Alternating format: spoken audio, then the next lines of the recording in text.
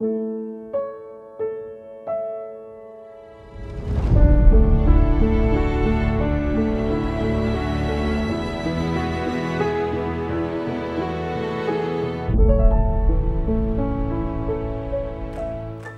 tangata, he tangata, he tangata. What is the most important thing? It is people, it is people, it is people. My name is Alexia. I'm 19 years old. Yes, I was invited to be part of the NASA Sophia 2017 Southern Deployment. I went to Buckingham Palace and then I got to meet the Queen. I'm her staff member. She's the boss.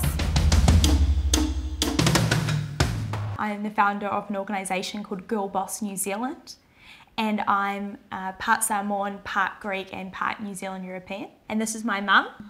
Used to have my own identity, but now Alexia's mum.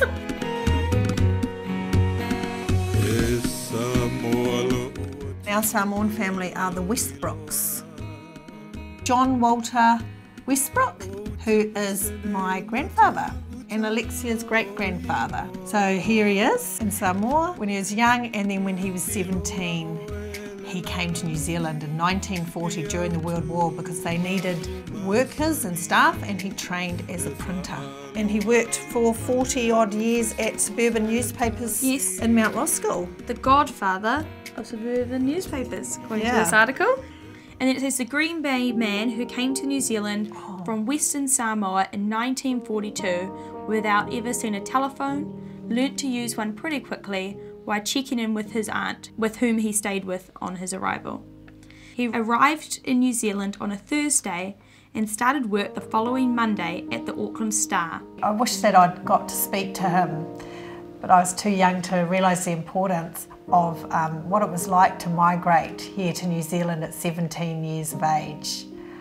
You know, I wish I'd spoken to him more about that, and I'm really proud of his work ethic. And we have that fighting spirit, and Mum was a hard worker and wanted just to work for her family and to do the best for her family.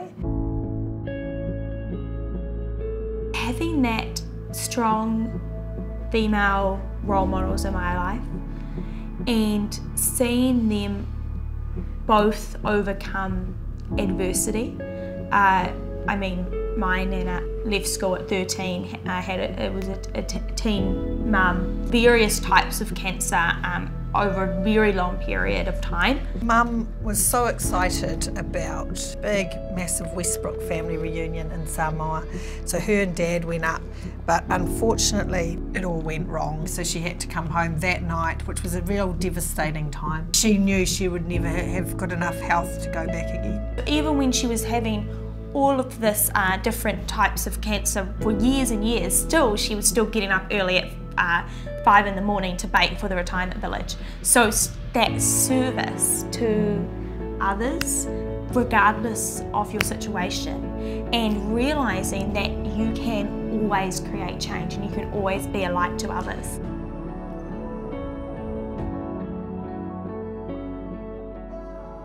We all live in Red Beach now, and that we were drawn to Red Beach because Grandpa had a batch there, and that's where he lived, you know, as a retired man.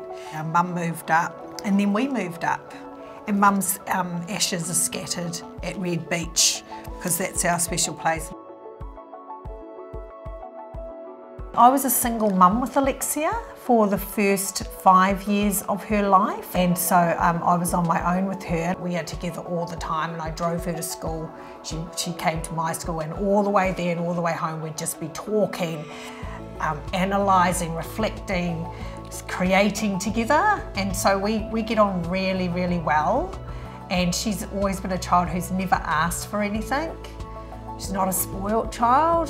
She's a very good girl. Alexia Hilbertidou from New Zealand.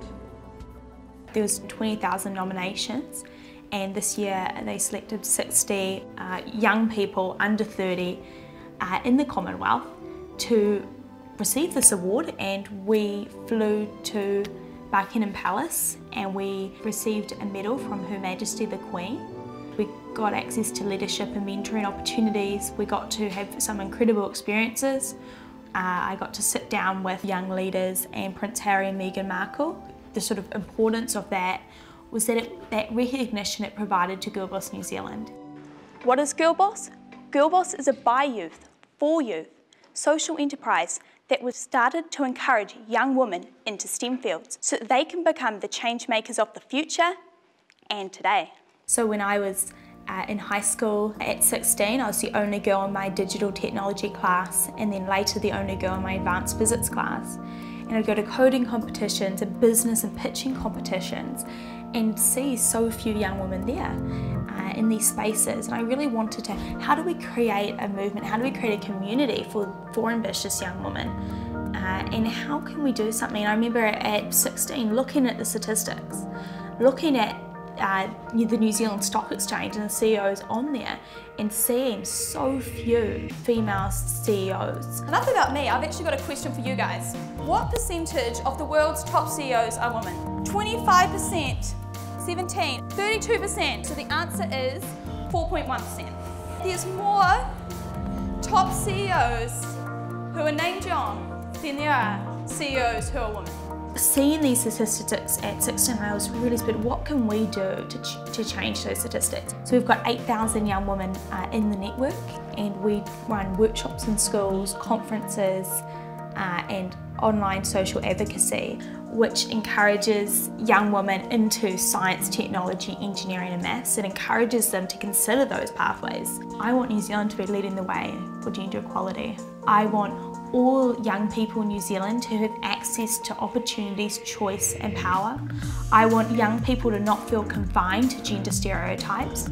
And I want New Zealand to reach full gender equality. And I think what you always remind me when I go, oh gosh, I don't want to do it anymore, is you say, well, you're not actually doing it for yourself.